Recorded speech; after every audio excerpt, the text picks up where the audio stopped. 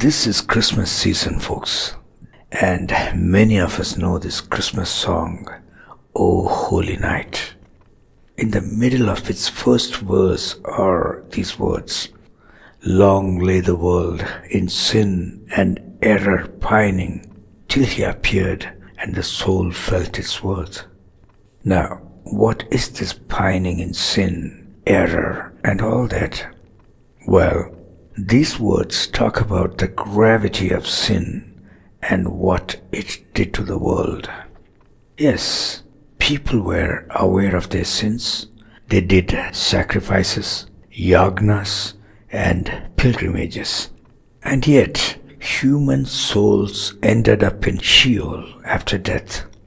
Now, is this a Christian concept? No, it was common knowledge. Do you know the Sumerian epic, Ishtar's descent to Sheol? Why should they talk about something that they don't believe in? In fact, the Sheol, which is also called Hades, still exists. And today, Jesus has the key to this place. You can know more about it by watching my video, Sheol. Now, hardly 100 years ago, from the southern tip of India, where I belong, when people reached the age of 60, were willing to walk all the way to the banks of river Ganges to the holy city of Kashi, which is more than 2,500 kilometers away, not minding their waning health conditions, the dangers of robbery, wild animals, and weather conditions, all to make sure that they will wash their sins away in the holy waters of Ganges and give up their ghost in the lap of Mother Ganga. Now, even though I don't believe in what they did, it certainly shows how much people were desperate of getting rid of their sins and attaining mukti. Nowadays, sin is not a big thing for many. People talk about karma and reincarnation. It is like swiping a credit card. Swipe today and pay later. If you can't pay in this life, it is still okay. You can pay back in your next life. But the question is, what if there isn't a next life? The Bible says that there is one life and then it is judgment. Now, one may try to disprove me saying, there are so many testimonies on the internet about the proof of reincarnation. However, every one of them is a spirit talking through a living person about a real person from the past, some events, a time, and a place in order to deceive the world. These days, there are other clever manipulations as well to keep people away from God, their creator. I recently heard someone saying that hoping to go to heaven is an inferior motive, but knowing oneself is superior for now and for eternity.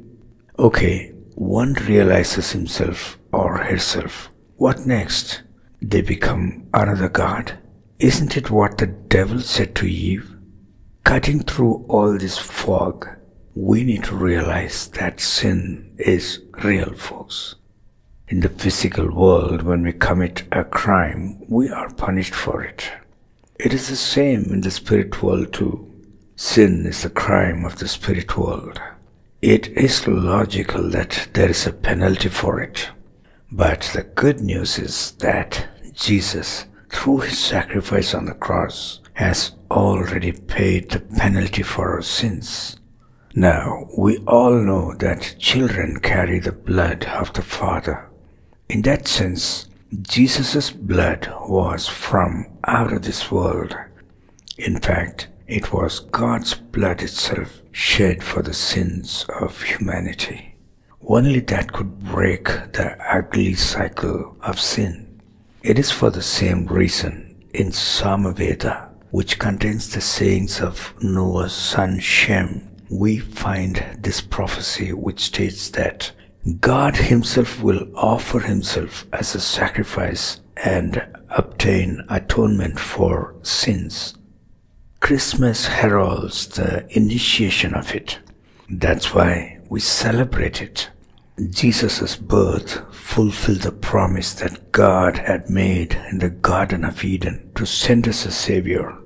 This is why the whole world was looking for a Savior.